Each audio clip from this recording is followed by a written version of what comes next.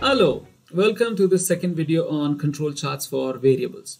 So in the first video, I had explained to you conceptually what control charts are and told you that we're going to talk about how to make control charts for variables in this video, and the next video will tell you how to make control charts for attributes.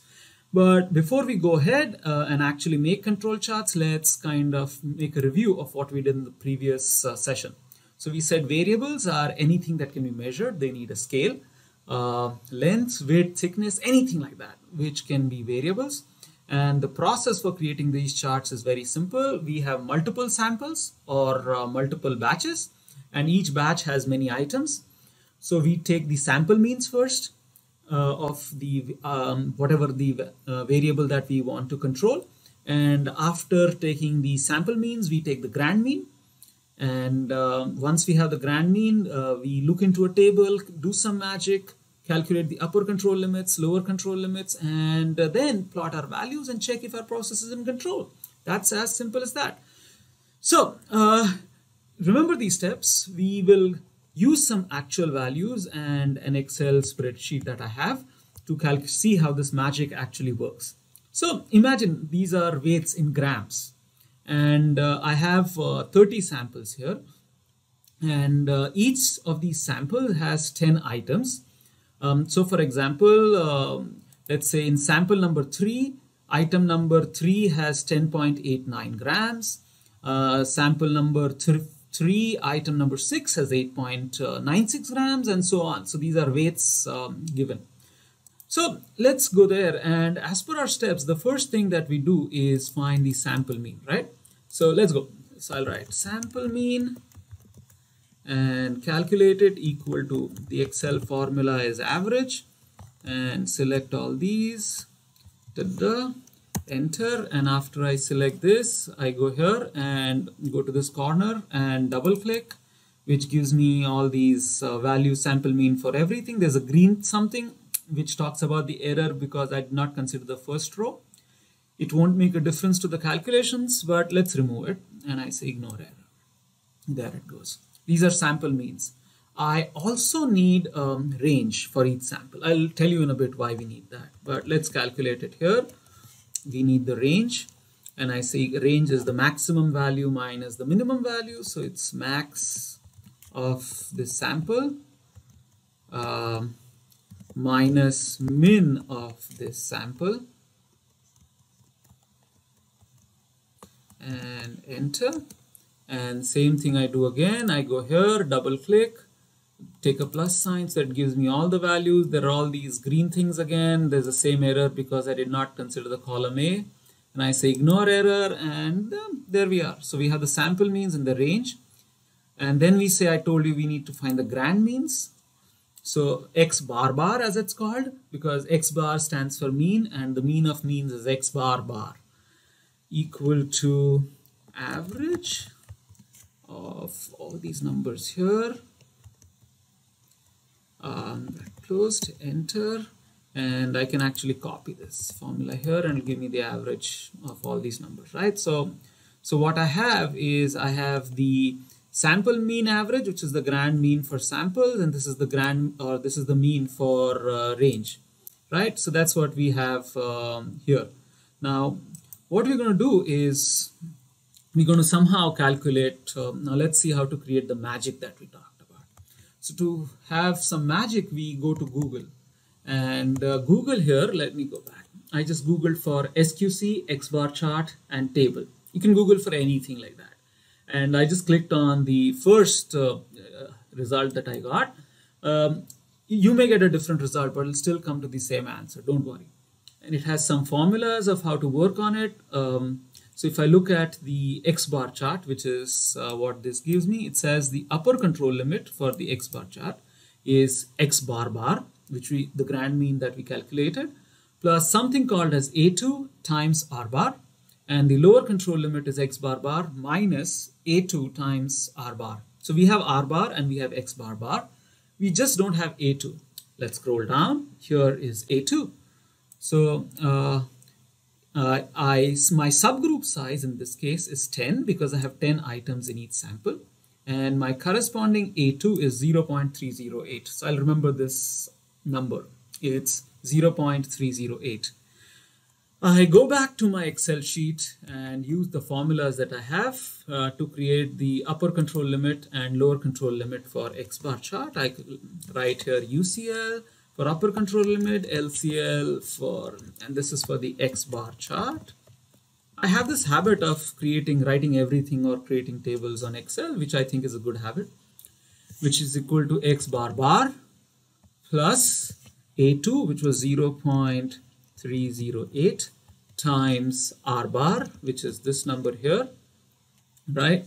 And this is my upper control limit, and my lower control limit is X bar bar, which is this number, minus A2, which is 0.308 times, so A2 is 308 because my item numbers or number of items in each sample is 10. If that changes, the A2 will change as per the charts, times the R bar.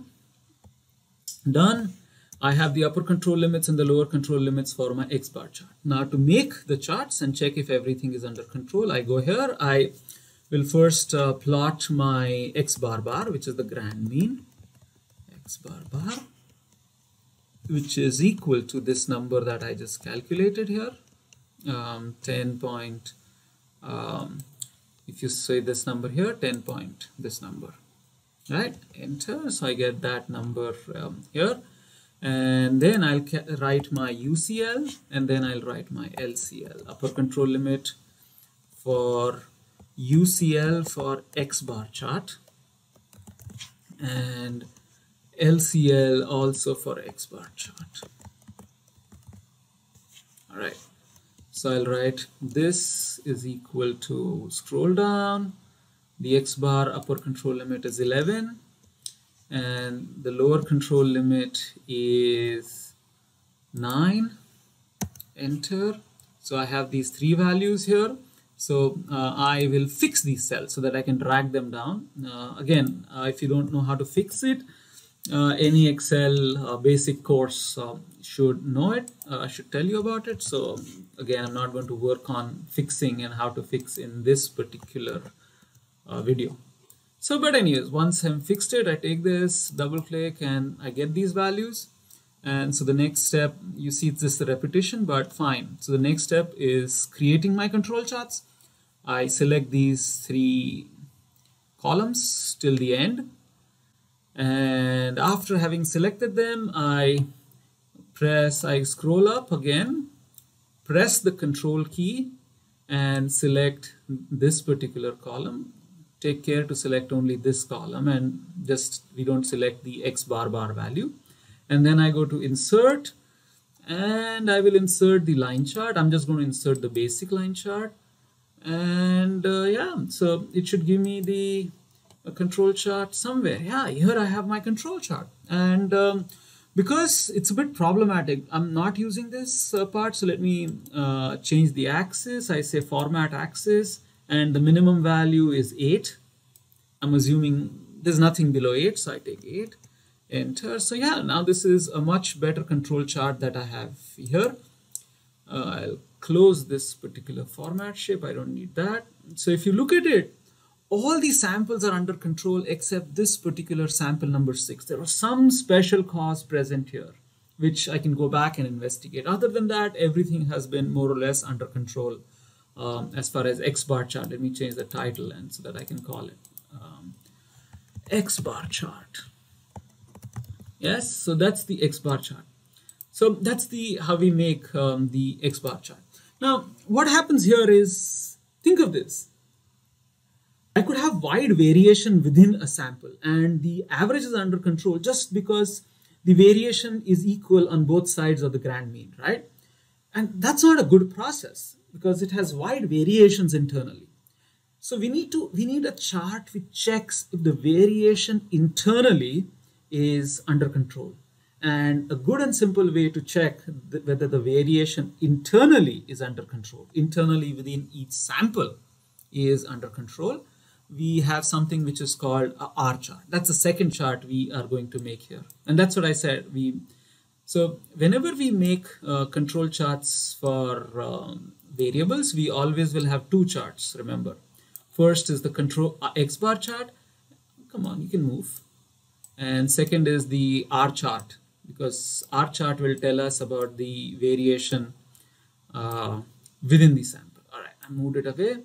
So for R chart, I go back to my table here and see that the formula upper control limit is D4 times R bar, if you look here, and the lower control limit, if you look here, is D3 times R bar. I use that, capital D4 and capital D3, and those values are right here that we can use. There's a simple way to calculate them, but again, that's beyond this video. My unit size is 10, and if I go here, my lower control limit is 0.223 and upper control limit is 1.777. I'm going to use these values.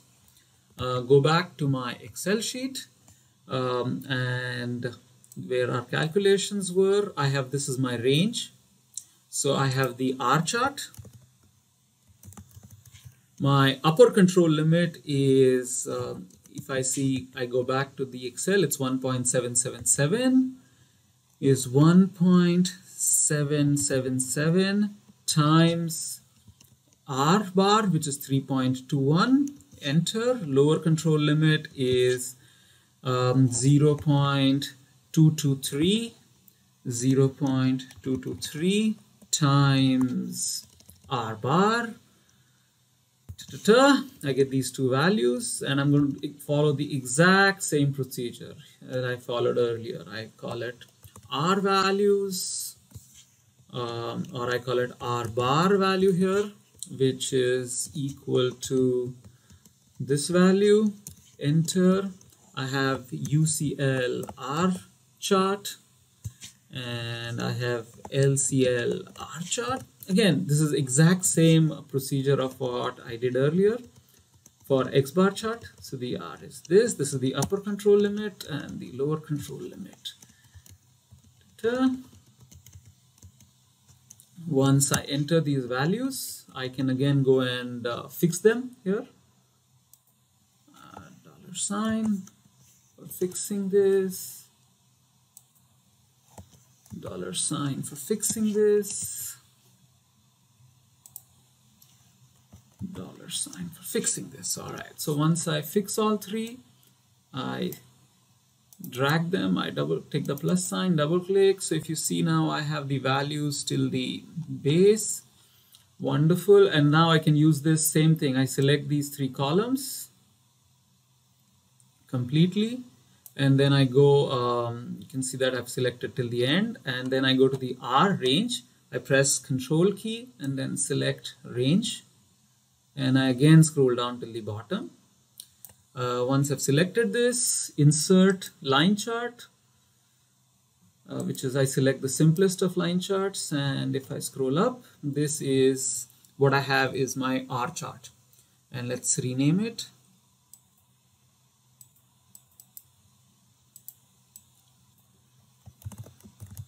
All right, so if you see here, if I see these two charts that I've made, R chart is primarily in control, right? So within each sample, there's not too high a variation. That's under control, so we are fine.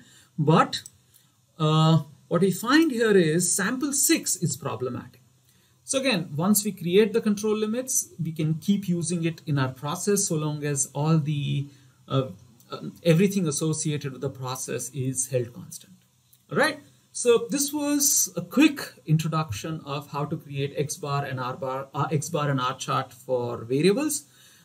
Thanks for sticking with me for this video, and I'm hoping to see you in the next video, which is control charts for attributes. Thank you.